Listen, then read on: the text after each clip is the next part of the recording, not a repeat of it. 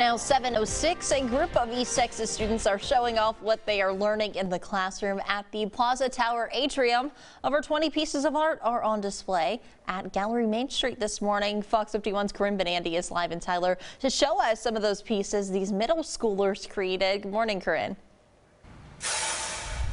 Good morning, Cynthia. The Caldwell Academy has partnered with the city of Tyler to display some of their exceptional students' work during an over a month-long exhibit.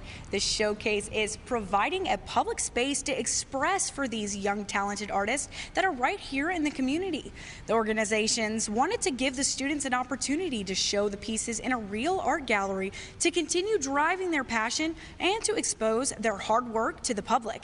Gallery Main Street is a stepping stone for local artists, which makes for a perfect area to display the Caldwell student art, showing the upcoming talent of professional creative world and spotlighting them as professional artists. It is just wonderful to know that these up-and-coming artists are being transformed into this talented workforce that's right here. Most of the time your family will tell you, oh yeah, it looks good, whether it does or it doesn't. And so it being in a public place and being shown publicly is sort of like, oh yeah, I think I am pretty good at it, even if I don't believe in myself sometimes. So it's amazing. The gallery was split into two sessions, and the plaza is currently featuring part 2 of the Caldwell exhibit, which showcases 25 of the upper school kids.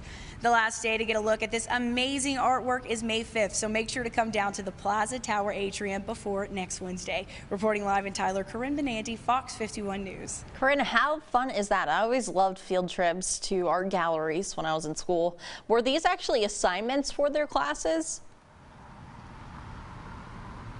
Well, I'm absolutely amazed by the talent that these students have. It really does blow my mind as I was walking through and looking at all their pieces. And so some of these pieces were assignments they started off as assignments, but some of them were just created by the passion of creating art. So that's amazing. But something to remember if you do come and stop by to take a look at this art is that everything that they do, all the skill that they have, are skills that they have learned at the Art Academy. Of course, some of it is just natural talent, which, like I said, really just blows my mind. Yeah, those are really cool. Thank you so much, Corinne, for sharing that unique